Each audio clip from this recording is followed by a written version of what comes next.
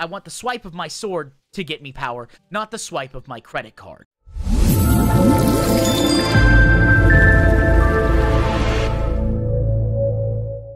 Hey all, it's Nim, or Nimicry if you're feeling professional, and welcome to the YouTube video. Now today we're going to be reviewing Bless Unleashed. Bless Unleashed released yesterday, August 6th, 2021, on Steam. From what I understand, it actually was on consoles a little earlier than that, so I decided to pick it up. It is currently a free-to-play MMO with, of course, the ability to pay money if you so desire. And in the interest of full disclosure, I did buy the Ultimate Founders Pack. So the question we're going to answer is, what do the visual aspects look like? How's the combat? And finally, is it worth it? We also will cover any launch day issues because, as you know, with any MMORPG, there are launch day issues. If you like this type of content, why not click subscribe, hit the notification bell, so that you stay up to date with all content that I produce. I do a lot of MMORPG stuff, and you can always find me on Twitch as well. We'll go over that later. But without further ado, let's get started with the review. It makes sense to start with the visual aspect because, well, you live in the world, you fight in the world, you craft in the world, you gather in the world. So let's start with the world. I happen to love the visual style of this because it's all European, and you start off on an island where you have this almost Spanish, Grecian theme. Mediterranean would be, I guess, the best way to say it. And then you end up in an Italian villa, again, Mediterranean. And now I'm in one of the big cities. I am in Cazador, Karzakor. There we go, Karzakor. Cazador, that's the name of an enemy in Fallout 4, or Fallout New Vegas. So no, I'm in Karzakor, and as you can see, you got lions everywhere. It looks pretty good. I mean, could it pop a little bit more? Of course. You can always turn up the graphical fidelity, but we must remember that this is an MMO, and I'm generally happy with this. I like the fact that there's wear and tear on the roof tiles. And one other little detail that I like, especially in more realistic fantasy settings, the stones are not completely uniform, which is really nice. And there's foliage growing, as you can see. So in like a World of Warcraft that has a more traditional fantasy style approach, you may not see vines growing on the Capitol building or on a big city, which I think is a nice touch. As you go out into the countryside, you also see ruins and excavations and farms and homesteads. Honestly, it's a very European MMO, so if that's something that you're into, then by all means, the visual aesthetic is a thing. But if you're looking for something crazy out there, in the sense of like futuristic or sci-fi, this is definitely not your game. So let's move on to our combat. And in order to do that, we're going to start off with a feature that I find to be very interesting, and that is a two-person trial. So I'll meet up with you in the two-person trial. Alright, so in order to get to the two-person trial, you first have to hit escape, and you go to matchmaking, and we're going to do this one. We'll do Holy Trial and Emperor of Roots, and then we just hit Q, start the matchmaking. Okay, we started the matchmaking, let's accept, and it takes us into a two-person trial. Oh, looks like somebody didn't, oh no, okay, somebody accepted. Perfect. And so what we do here is we actually fight in an arena, as opposed to not fighting in an arena. So let's just start here. Or as opposed to running through a dungeon would be the more accurate way to say it. So they always show a little cutscene. I don't know if it's skippable, but it's very short. You know, it just walks in, walks out. Boom, we're out in the sands. Hey guys, Nim cutting in here. I'm actually going to be putting an image on screen of a happy puppy to cover some racism that happened in the world chat. There's actually going to be a section of the video that covers the community and how toxic it is. With that out of the way, let's get back to the video. It's time to fight! Let's do it. And the combos are built around your mouse inputs and your abilities. So I'm a little higher than this, obviously. And, so let's lock on and clock in until it's time to clock out. So she's stunned. And I'm gonna just pop my big hit off. And so we start off with boom. And as you can see, there's a mouse input on the screen saying, depending on what I want to do. Oh, don't attack her while she's doing that. We'll bring out my shouts. So we're going to stand in the safe spot right here. So those actually really, really suck. Oh, looks like I ranked up my battle pass, because of course, there's a battle pass. That's not a whole lot of damage, so I'm not really all that worried about it. Let's just stun here. And we charge up, Bop! Come here. Attack me, lady. Damn. I got to time the counterattacks. I haven't got it. But as you can see, the combat's fairly fluid. It's a little stilted, but I tend to think of it like MMO Dark Souls. So I'm a big fan of, like I said, that's why I said I'm a big fan of that. Run away from those. And, of course, we're going to just pop that off. Boom. There you go. And when I say MMO Dark Souls, I say that it's deliberate, not that it's hard. I just want to clarify that. So that was the two-person trial, and that's a pretty good example of how combat in the game works. Obviously, if you're outside, if you're in the world, enemies are going to be a little easier to kill. They're not going to have as many abilities. But yeah, it's honestly, it's not that bad a deal. And of course, because every game has to have a battle pass, every game has to have a daily login tier system for something. Let's equip that while I can. I got a belt, nice. There's going to be reasons and upgrades to log in to do stuff every day. It's essentially task-based gameplay. Now, some people like task-based gameplay. Some people don't. So that's something there that we are going to, of course, figure out. Okay. Now, on to the questing. We're going to take a quick side note from the questing point, which I was getting ready to make. I promise that's coming next. There is a point here that I want to mention that the North American servers for this game are extremely toxic. I'm talking extremely toxic. So, if that is something that bothers you, I definitely would not play this game.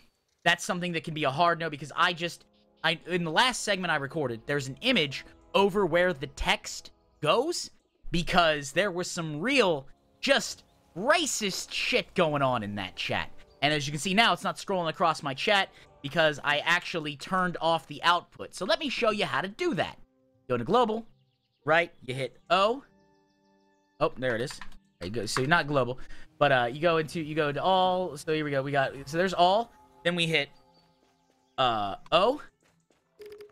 Boom. And I'm gonna switch back to global just so it doesn't change. And I actually took general and global. I made it to no output.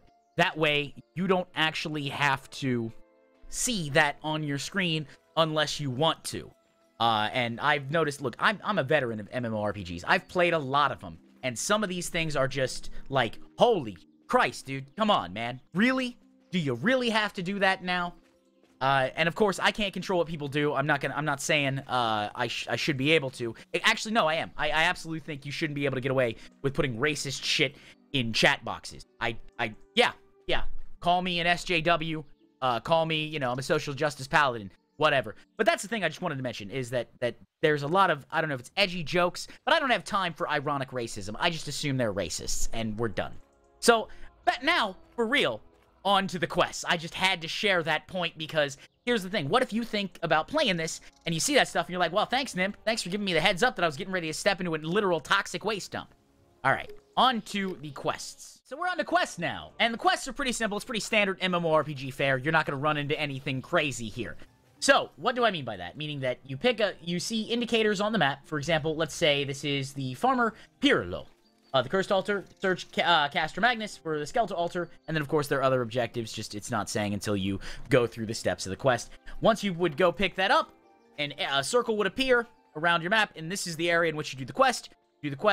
You sometimes turn in, sometimes it auto-completes. I will actually make special mention of regional quests, or world events, as it were. So if we look here, we see that waiting for regional quest refresh. So we can see that there are some that have spawned and some that haven't, and those regional quests are essentially, think of them as kind of mini random world events. Kill 8 bugs, heal 9 sick horses, gather 7 sacks of grain, and so on and so forth, and it's thematically appropriate to the area that you're in. We're in Karzakor right now, so that'll be something there. And Karzakor is essentially a kind of like an Italian region, if I were to go by architecture, style, and design. Of course, there are special quests that are marked. As you can see, this is the Mark of the Wolf, where I defeat the Corrupted Treant, and then, of course, Camus. There are 2 places here where we should be able to see that. Yeah, this is, I believe that Camus is down here. But that's neither here nor there at this point in time. So that's questing. It's pretty simple, pretty bog standard. There are quest hubs, and special note for travel, you'll notice these little wing points. The closer you are to one in-game, the cheaper it is to teleport to another one. But you can teleport from the open world map. You may say, Nim, it says 500 gold there. Well, take a gander down to the bottom of my screen. I have 326,946 gold. Right? I haven't played but for about 8 hours. Now, I did buy, again, the Ultimate Founders Pack, so that did give me a boost of gold and a few items. But not to the point where gold will probably not be a problem if you do the content. And again, as always, if you want to succeed in a game, do the content. So we've talked about PvE combat. We've talked about the visual aspect. We've talked about questing. Let's talk, and we did have a community warning, let's talk about launch day issues and then answer the final question of, is it worth it? Alright, before we get to launch day issues, let's talk about miscellaneous mechanics, and then we'll get to launch day issues and all those other fun things. I will also be including monetization options in this, so if you're not a fan of hearing about monetization options, well, I mean, I gotta tell you, otherwise it would be reviewer malpractice, not. So first, let's talk about passive healing and soul fires. You'll notice that I am currently at 55% health. If I stand here for a few seconds, my health does not increase. I'm not in combat, I'm not being attacked, so there's no passive healing, which means that in order to passively heal, so and what I mean by that is without using food or a potion or something like that, you have to go to a soul fire.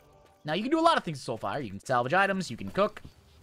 The warmth from the soul fire slowly restores my energy. Now, as you can see, it seems to be fairly fast for me. You know, I'm gaining, what, 6% every time? It's not a big deal. In fact, it's probably good. We'd have 6, it shows, okay, shows me there. Okay, perfect, perfect. So, this ties into another point. Let's hit escape, and we're going to talk about the monetization, the cash shop. What happens is, as you guys know, I disclosed earlier in the video, I bought the Ultimate Founders Edition. I do not recommend buying the Ultimate Founders Edition. I do not recommend buying the Medium Founders Edition, nor the Small Founders Edition, whatever the tiers are called. I don't recommend that. This game is not worth it. Now, I will say, if this is your absolute 100% jam, like this is the thing that you have lived for, then okay. But unless you are a serious, hardcore fan, don't. Just don't. And I'm going to show you why. Now, I have premium benefits for 96 days. 90 days from the Ultimate Pass and 6 days from the linking my Steam account. So, what does this give me? This gives me 50 Lumina every day. This increases my bag capacity by 50, increases my PvE experience gain by 50%, my PvE gold gain by 10%, my quest skill XP by 10%, my HP recovery at soul fires by 300%, my gathering, mining, logging speed by 25%, all of my crafting experience by 10%, I get a 5% marketplace fee discount, and a 40% discount on the purchase of general goods, merchant recovery potions. So, here's the thing that I'm going to say about that, right? Look at all those benefits. Every single one of those is a monetized buff. And the reason it's a monetized buff is because the designers of the game decided to inject a grind and then sell you a solution. So, that's why I don't recommend buying the premium pass. Unless this is your real, I mean, like, this is the game that you can sit down and play. Like, for example, if you were a fan of Anthem, like, and that was your thing, okay, no problem. I'm not hating. I'm just saying, as a reviewer, I cannot honestly recommend this. Because all of those individual buffs are pieced out and have a separate grind or something to slow you down to get you to open up your wallet so that you'll pay more. Be like, okay, well, I guess I gotta pay more. Here, take the money. You know, that's what they want. They want you to do that out of frustration. And me as a reviewer, I want you not to do that. So, just letting you know that there. Let's look at the cash shop before we go, and then we'll talk about the launch day issues. So, as you can see, there's a battle pass, as anything can say. So, I got a recovery scroll and artifact core pouch. Okay, great. We'll just pick up both of those. Bam. Collect all. And I'm not mad at a battle pass. I'm not mad at even a premium battle pass. It is what it is. Do I think it's great? No. Of course, you can see what your missions are. So, we'll just hit E. Go over to missions. There it is. And you can see obtain treasure chests, catch fish, defeat elite monsters, jungle invasions, all that jazz. And you can see that each week has different stuff. Obviously, starting with easier challenges, escalating to higher challenges. Seems the season is 26 to 26. I think the season might be 28 days. Yesterday it said 26, but I don't know exactly. And there have been some problems with the servers. So that's that. Let's look at the Lumina shop, because obviously there's a cash shop. It says I have 6,100 information. What is loyalty information? So these are my loyalty levels, which I can get. So we have a bag, a thing, and a chest. And by spending money, you can actually gain so many things. Let's see, what is view details? 5,000 Lumina. So that's certainly one. Gold, chest, legendary, star seed, card emote, and of course the prestige chimera. Nothing like prestige. Nothing says prestige like buying it. After all, life is pay to win, and we play video games not to get away from life, right? Wink. Now, as you can see, we've got our bundles, of course, which you can all pick up if you want. Consumables. So premium bless pass, right? Unlocks it, and then you can get the upgrade ticket if you want to. Bag expansion ticket increases your capacity. 10 of them, so 10 slots permanently for 700. Then of course you have your costumes and weapons. The Punisher, Dauntless armor. Of course, these are nice cosmetics. It would be good if they were able to be earned in game, but what are you gonna do, right? You gotta sell those cosmetics. And again, this is one of the things that if this doesn't bother you, that's fine. For me, I don't like it. I don't like it. Because appearances are one of the easiest things to monetize, and while they don't increase player power, Fashion Fantasy 14 is a thing. Fashion Souls is a thing. Housing in Solo is a thing. Housing in Final Fantasy is a thing. So cosmetics matter, and if cosmetics didn't matter, they wouldn't sell them to you. So again, I have to, as a reviewer, I have to tell you about this stuff, because if I don't, it's a dereliction of duty. And people are like, Nim, well, who appointed you? Well, I appointed me. So that's why I'm doing it. I'm a guy with a camera on the internet. People will take me seriously. There, of course, is the Blue Buffalo, Golden Fleece Kid. These are cool mounts. Like, don't get me wrong. Like, they look nice. Of course, limited, which well, you can get you can only buy a certain amount. Potions of recovery, which will be interesting. White Teddy Bear installation kit. Holy, okay, great. They got Christmas items already. It's August, but sure, whatever. That seems like a little bit thing. Mileage. So if you want to get mileage, I don't have any mileage yet. I don't even know how you get it, but whatever. And then of course coupons. If you want, I have these, as well as the Blue Buffalo discount ticket if I want to buy a token. Then you can input codes that you get, and of course your premium bag. So these are I was given a lot of different things for buying the Ultimate Battle Pass in addition to those buffs. So let's grab these. Oh, let's go back to my premium bag here real quick while I'm there. I'm just going to use them. I'm just going to add my slots. Easy enough. Right? Boom. Slots have been added. Account storage capacity has increased. For accounts governed by Korean law paid items, it's fine. This isn't governed by Korean law as far as I'm aware. As you can see, that is the microtransaction store. Which can turn into a macro transaction store if you really, really wanted to. Seems the frame rate is stuttering a little bit. I can't imagine the servers are all that taxed, but what do I know? Now, let's talk about our final topic, which is launch day issues and is it worth it? So, the launch day issues, of course, at the start of the game launched at, let's say, 11:40. That's when I got the email saying it was live. People downloaded it. So by about noon, people were up and running. Because this game isn't all that taxing on hardware. The servers aren't great. But as you can see, it looks a lot like Oblivion. Yeah, that's what I always get. It reminds me of Elder Scrolls Oblivion. Not in a great way, but Elder Scrolls Oblivion in the aesthetic, and it's fine. But some of the servers were down. Some of the mechanics were still stilted. Apparently, a lot of the problems that this game had in previous releases, under previous titles and previous teams, have not been fixed. I don't know because I haven't actually played it. So I'm just giving you my opinion on what I saw in playing in about the 8 hours I've played the game. And people may say, Nim, you can't judge an MMO in 8 hours.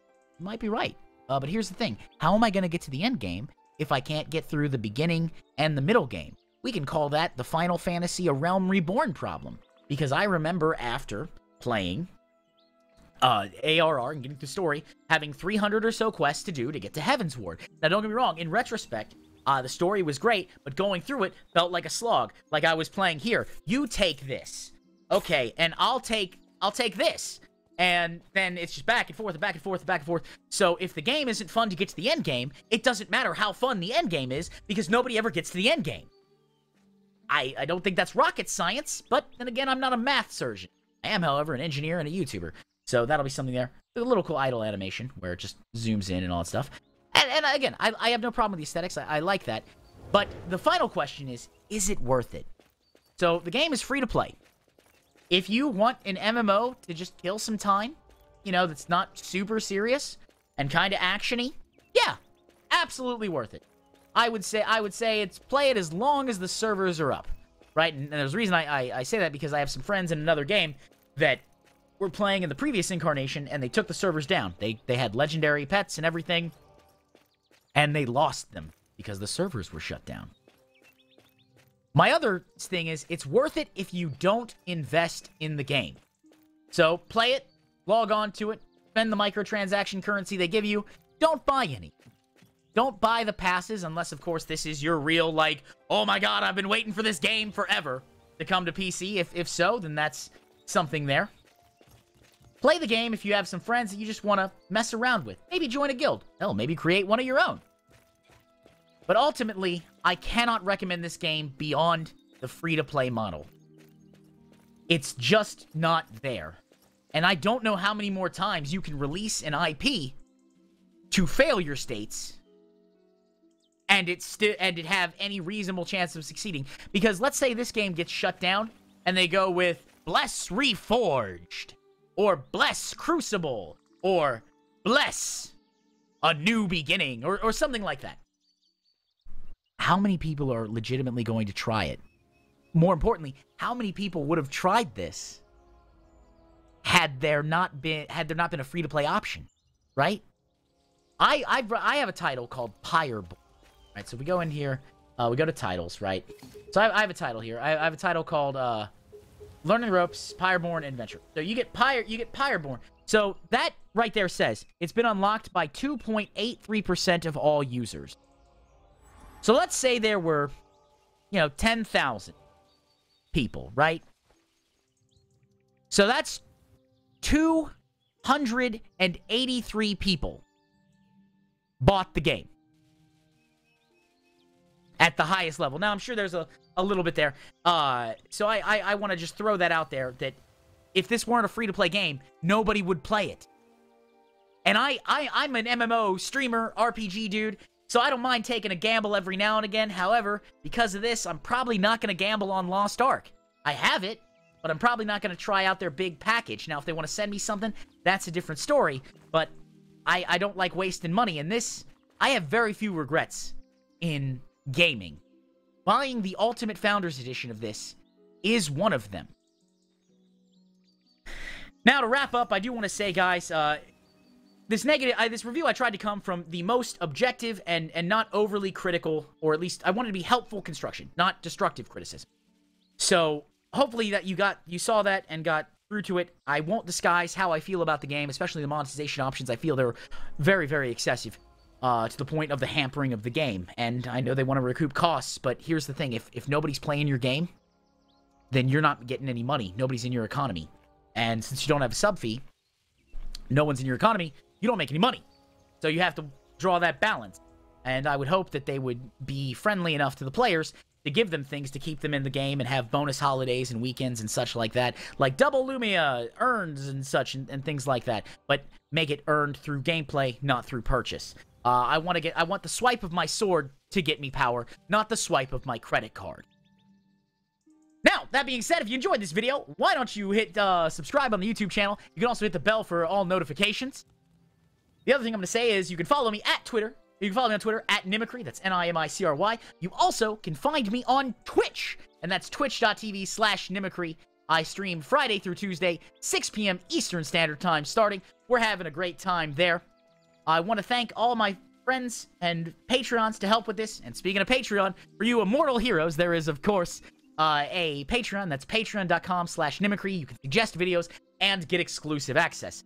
I had fun making this video, and believe me, this is the more positive version after I spent some more time playing the game and it getting more fluid. Yeah, I know, Adventurer. I'm a little disheartened about it, too. The animation was doing that. But anyways, guys, I had fun with this, so I hope you did, too. I'll take care, and I'll see you in the next video.